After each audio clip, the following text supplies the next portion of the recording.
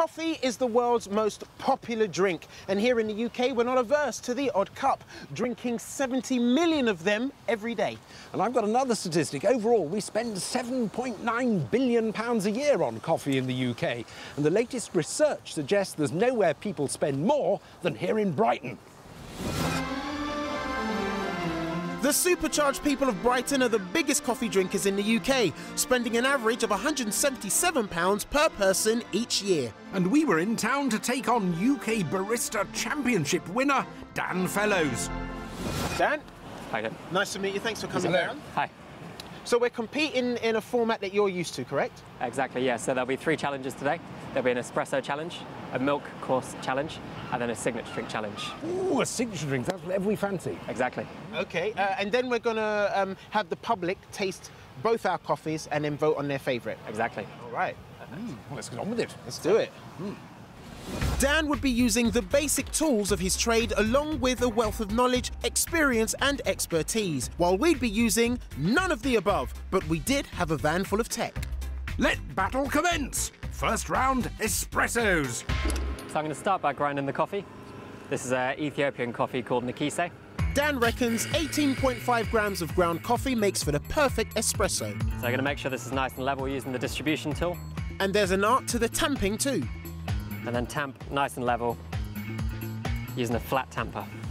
Firm and even tamping gets rid of air pockets in the coffee, which can create a sour and unpleasant taste. We get a nice level bed of coffee. Make sure we get the brew time of 25 to 30 seconds, which is what we're looking for. So there we go. Espresso. Right, well, I mean, clearly the start of a good coffee is to get the right beans and roast them perfectly. And we've got the Ikawa home roasting machine here. Which is controlled by an app. Yes. So we love that. The Ikawa Digital Micro Coffee Home Roaster allows you to create a wide variety of different roasted coffee beans by varying temperature and timings. The accompanying app has a selection of recommended roasting profiles for different beans, and you can also create your own. I can smell an aroma starting to come up off it. The Ikawa separates the chaff from the roasted bean before cooling and delivering them in a very satisfying manner. Wow! Gosh, that's a signature trick in itself. It's the small things. That was fantastic. Yes. Our perfectly roasted Nicaraguan coffee beans. Whereas Dan ground his coffee and then dosed and tamped them manually, we were using the Volcano Swift, which automated everything for us. Pour them in. Yep. I attach the portafilter to the bottom. Yes. It does it all at the press of one button. No way. Out it comes. And there we Oh, are. You wow, see, look at tapped, that. ready to go into the next machine. The La Marzocco Linear PB does the barista maths for you by weighing your coffee and then delivering the exact amount of water needed for the perfect espresso brew. You're meant to suck air. Oh, that's strong. It is good, isn't it? Having used a ridiculous amount of tech to create such a tiny drink, it was time to start dishing them out. This is the man versus the machine. Members of the public were asked to taste both espressos and vote for their favourite with a gold coin. Definitely go for this one, yeah. It's smoother, much smoother. I think that one is stronger. That's quite citrus, isn't it? Citrus. After an hour of competing, the votes would be taken away and sealed for counting later on. Thank you very much for your time. Yeah. Huh? What's the difference? Can't tell the difference.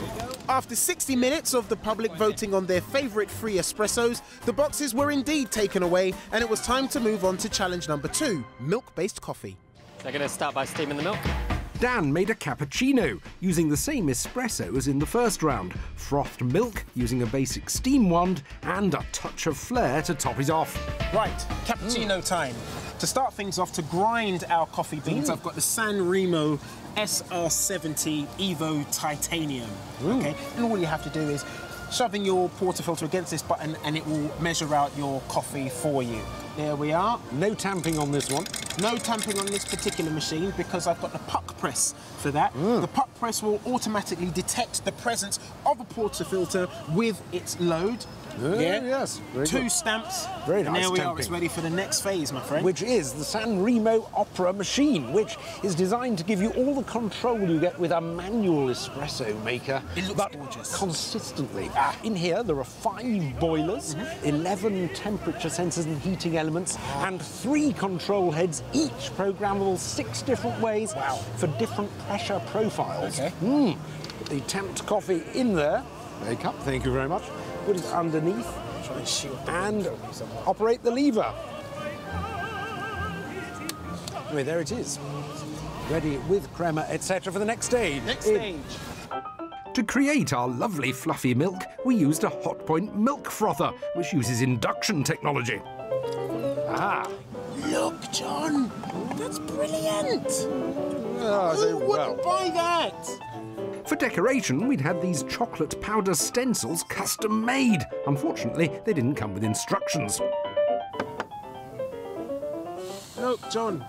All over your face. Look. I think we need more automation here with this. Oh, no, no, no. Oh, no, no, no, no. No, no, no, no, no, no, no. No. Despite John's misgivings about the presentation of our cappuccinos, it was time to start handing them out. Hey guys, would you like a really delicious coffee to try before you have a horrible one? Yeah. Sure thing. I think that one's actually nice there. Wow! I prefer this. That's two. I prefer this one. Oh, 3-1. Oh, this is a million times better. Million. Are we divided here? Thank you! The Brightonians seemed equally split on the 2 cappuccinos, despite our best efforts to win them over. You didn't see any of the arty-farty business because we believe it's about the coffee. I like chocolate sprinkles. But our chocolate sprinkles skill. Lovely, that is stunning. Watching all of this fiddly-dee bit. I'll put a heart on it. People are like, oh, well, I'm drinking a work of art, something someone has spent There you time go. over. I'm sorry about that. It's just the taste, okay? Just the taste. Whoa, it's the experience. Not the presentation. It's a bit bitter, that one. Oh! You burnt your beans, mate! A little bit bitter, but that one's my favourite. Please Really? place a coin. Oh, thank you so much for your time. Thank you. Oh, that hurt. Oh, it really did I thought hurt. that for you. That did hurt. And with that, the second round was over and the votes were taken away for counting. Join us later for our third and final challenge and to see whether tech really can win the day.